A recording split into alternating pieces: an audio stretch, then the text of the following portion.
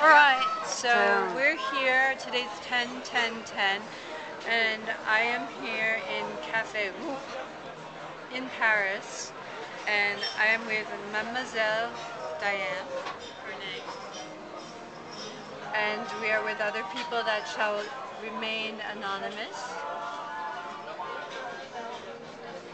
Say something else. And I am here. There have been many people trying to put us together, and we didn't know that we actually had a connection. Levi Palmer, it's a very small world. This is the penis bone. This is my talisman. I wear it every time I go out. It's something special. I'm wearing it, and she was there when he got the email from JT Leroy that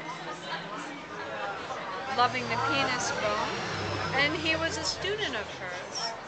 And I'm speaking in this kind of broken Korean French language here, American.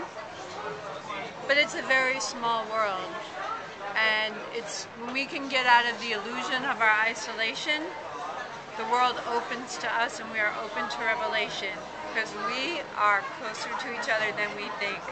People who are with JT Leroy were with JT Leroy. They just needed to move their eyes a little bit to the right, and voila. The penis bone is the giveaway.